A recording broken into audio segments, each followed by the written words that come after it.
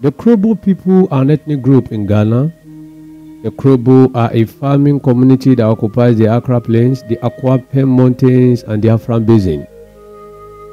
Every April, the Krobo people celebrate Dipo ceremony, marking the initiation of young girls into adulthood.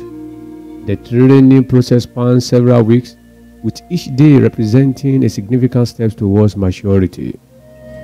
In the final stage, the girls undergo purification on the banks of a sacred river, where they are stripped naked, washed, and have their hair cut.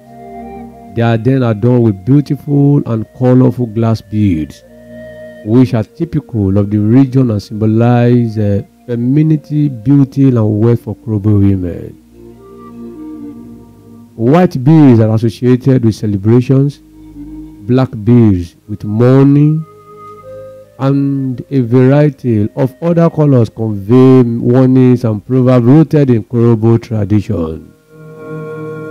And of another vibrant ceremony rich in tradition is the Millet Festival, held in October at the end of the rainy season.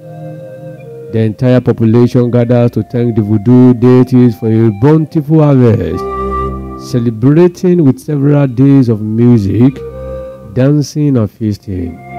Parade in the elaborate attire, carried on a sedan chairs, protected by light decorated umbrellas and supported by servants.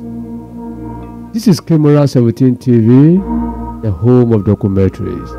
I am Okeomoga, the moralist, your tribe documentarian.